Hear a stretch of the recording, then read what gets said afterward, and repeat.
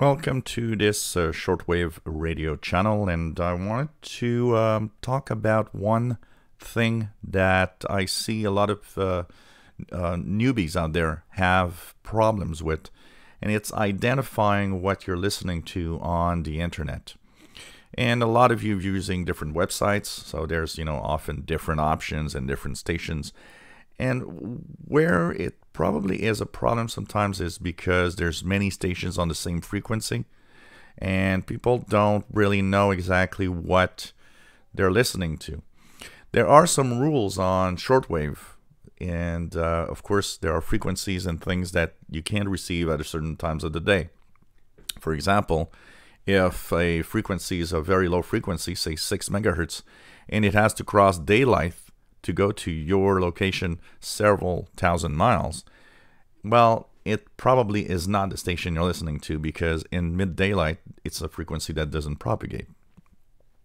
Pretty much the same for a 13-meter band frequency. Say you're listening to 21525, but it's 2 a.m. in the morning or midnight and it's dark outside. There's a chance that it might not be what you think it is if that's where, if it has to cross darkness band. Now, it's not totally 100% true, but if you follow some certain rules, one of the ways to actually identify is using, of course, the language of what you're listening to, and that is very, very important. So, for example, I might be listening right now to a station on, 96990, which is Spain. It's in Spanish. So I, of course, go to my favorite list, which is, the EIBI space list. And then you look at the list and you look at what time it is. Very important. You got to know what time it is. So, and UTC. I see a lot of you still using a lot of your local times. Do use UTC. It's very important. Try to mind yourself in using universal time. So you are listening to this station and it's 20 some hours UTC. Well, look at what is broadcasting at a specific 9690 at 20 UTC. So is there just one transmission available or many?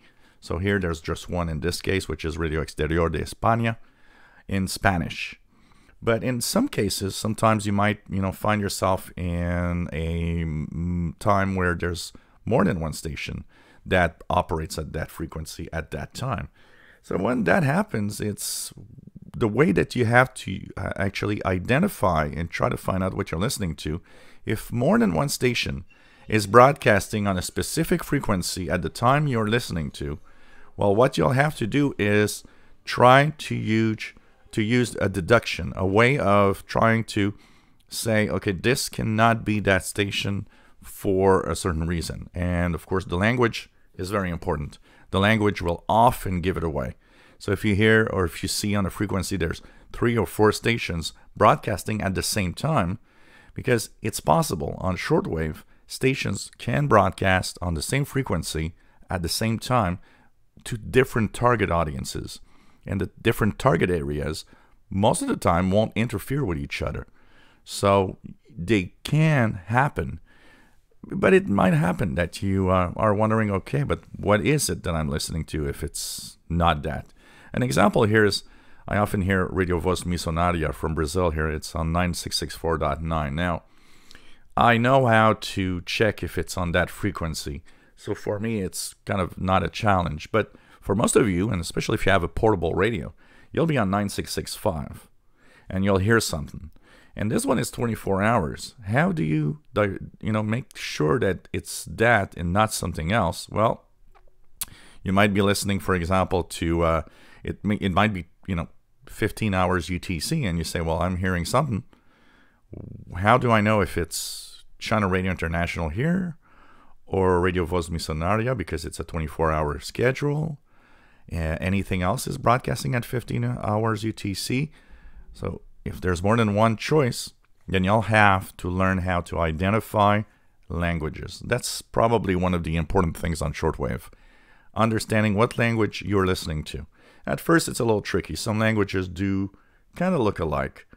But as time goes by, you'll eventually learn how to differentiate, Portuguese from Spanish, from French, from English, and so on. And that's where it's going to be important.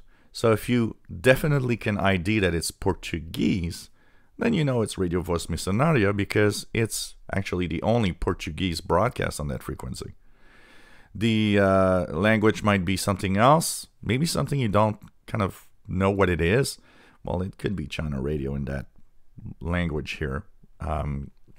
It's really, really important to try to narrow down the choices by using time, by using frequency, and by using language. So here at 15 UT, you would have as a choice China Radio and Radio Voz Missionaria. There's nothing else when you look at the list on 9665 that is at 15 UT.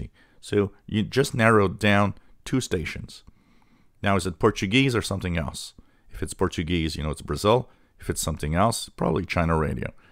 That is kind of the way that you will use to try to find what you are listening to. Because the same thing is going to happen on any other website. So for example, here I use lists, but if you use shortwave.info, you might see it appear on the map with different languages and different transmission zones. So at 15 UT, for example, at shortwave.info, you'll see 2 transmitters. You'll see that there's 2 stations.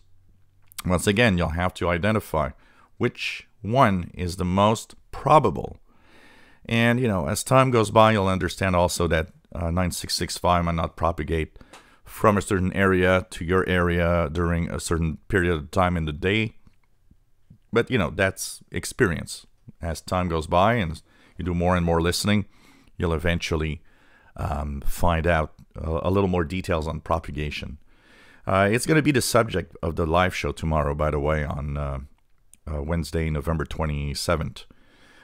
So we will, of course, do some, exercise, tune signals, and then go online and identify them by looking at schedules to kind of help out and help everybody understand how you can, identify a station you're listening to. If you enjoy our videos, please subscribe, give us thumbs up. Thank you for watching.